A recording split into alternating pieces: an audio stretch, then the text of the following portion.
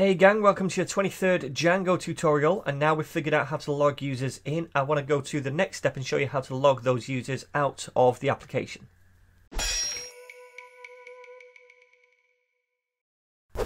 Alright, so I'm on this application and I'm logged in as Peach, and if this was a real application I'd be getting really peed off right now because I've been looking around and thinking, well, how the hell do I log out?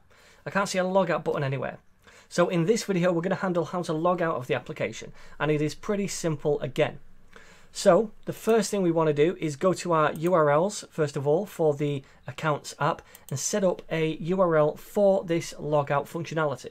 So down here let's create a new URL, and inside the raw string first of all.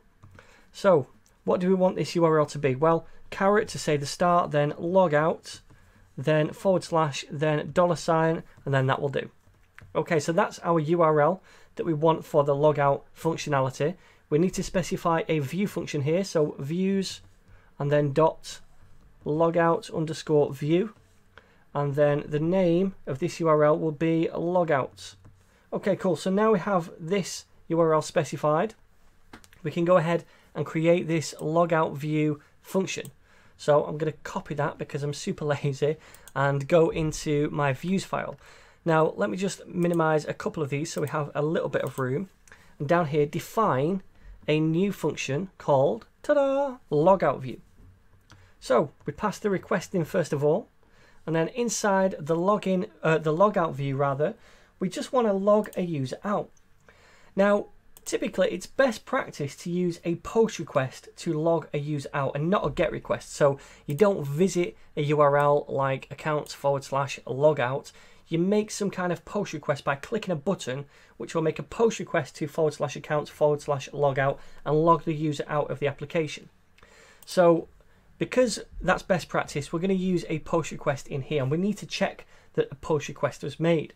So to do that, we know how to do that. It's if request.method is equal to uppercase post. Then we're going to do something. So we want to log the user out. Dead simple to do. Like we imported login up here, we can also import logout, which is a function as well. So we can say down here logout and then pass the request object inside this. Now we don't need to pass in the current user because we're already logged in as the user. Django knows that we're logged in, so it doesn't need to know which user to log out. It's just going to log the current user out. All right. And then once we've logged the user out, what we'll do is return some kind of redirect to this page, the article listing page. So again, return and then a redirect, and the redirect is going to be to articles, which is the app name, colon, and then list, which is the URL name. Okay, sweet. So now we have this view method sorted out. Dead simple. The only thing we need to do now is display some kind of button on the page, which when you click it is going to perform a post request to / accounts / logout, so that this function fires, detects it's a post request, log the user out and redirect them to articles list. So where are we going to put that button? Well, it makes sense to have that button on every page, right? And on every page we have the base layout. Remember, inside these views right here, we're extending the base layout in all of them. So let us open up that base layout now and add in a button. So down here in templates we have the base layout, and I'd like to add this button in the header somewhere. So after the H1, hit enter, then we'll create a nav.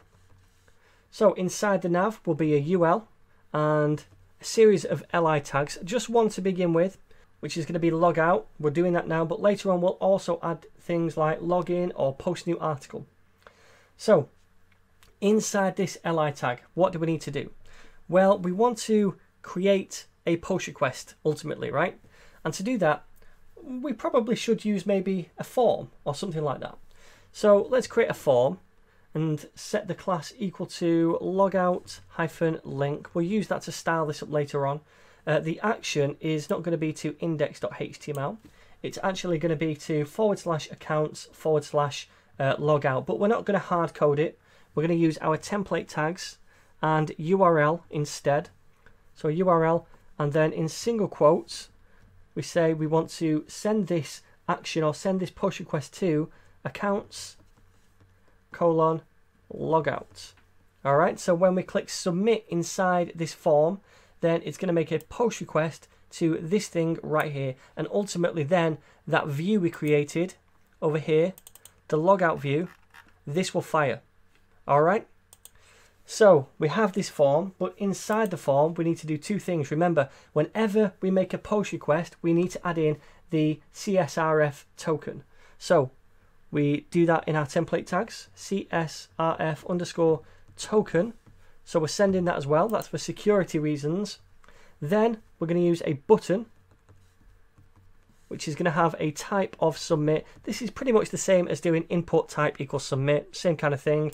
We don't need a name attribute, so we'll get rid of that. And inside the button, we'll say logout. Okay. So now we have this logout button inside this form. So when we click it, it's going to submit a post request to this URL /accounts/logout. It's going to fire this function. The function will detect it's a post request, log the current user out, then redirect us to this page. Make sense? So if I go to, first of all, admin, then I should see that I'm logged in as Peach. You are authenticated as Peach. I can't access the admin area, but that's who I'm logged in as. Now, if I go back, I'm going to just refresh this page. Now, I see a logout button right here. So if I click on this now, it's going to log me out. It's redirected me to this page again, but this time, if I go to /admin, then hopefully I'm not logged in as Peach anymore. We've logged that user out. Cool. So let me try logging in as Sean, and then just going to articles again. We'll click on a different article, log out now. Going to redirect me to the articles page, and hopefully if I try to access the admin section, it's not going to let me because I'm no longer logged in. Yeah, there we go. I have to log in again if I want to access that. So it's logged me out. So there we go, guys. That's how simple it is as well to log a user out of your application in Django.